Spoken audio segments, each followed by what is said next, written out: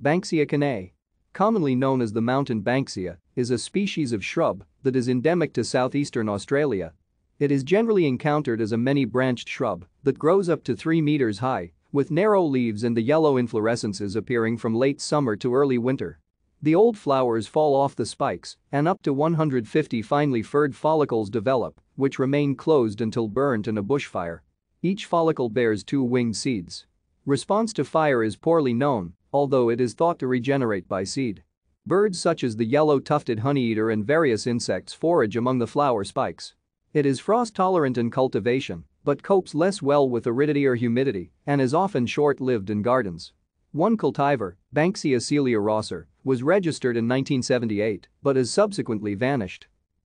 Although no subspecies are recognized, 4 topodyms have been described, as there is significant variation in the shape of both adult and juvenile leaves between populations. Thank you for watching.